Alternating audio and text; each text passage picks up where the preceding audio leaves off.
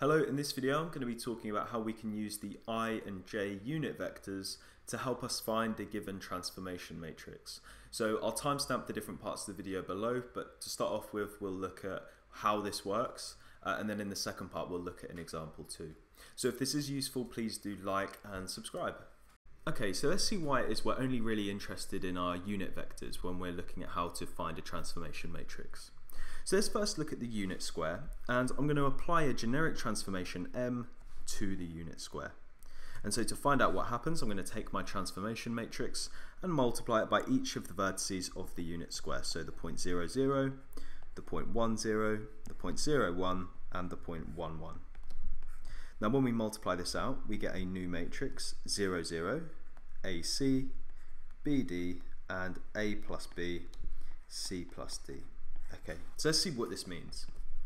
So under the transformation, you'll notice that the origin, or the point 0, 0, remains fixed.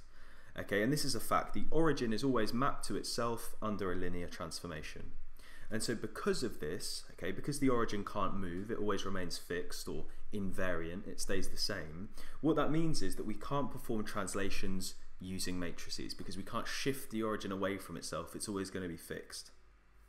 Next, let's look at the point 1, 0. This is our I unit vector. And you'll notice it gets transformed to the point AC, which happens to be the first column of our transformation matrix. And so I could use this, okay, to help me find a transformation matrix, because I could say, what happens to the point 1, 0 under the transformation? And say it moves to the coordinates, I don't know, 0, 1. Well, then I know that my transformation matrix will have the first column as 0, 1. Okay, let's now look at my point 0, 1, which is my J unit vector. Well, under the transformation matrix M, it becomes the point BD, which happens to be my second column of my transformation matrix. Okay, and so I could say, well, say I want to describe a transformation. I could look at the point 0, 1, and wherever it ends up, that would be the second column of my transformation matrix. And so hopefully you can see now that it's enough to just look at the point 1, 0 and the point 0, 1, and wherever they end up, I can use that to define my transformation matrix. So let's look at an example here. So we're asked to find the matrix M, which describes a reflection in the x-axis. Okay, so let's think. Under the transformation, which is a reflection in the x-axis, so a reflection in this axis here, well, the point 1, 0, that's just going to stay at 1, 0. It's not going to move. So the first column is going to be 1, 0. Let's look at what happens to the point 0, 1. Well, that's going to be moved down here, isn't it, to the new coordinates 0, negative 1.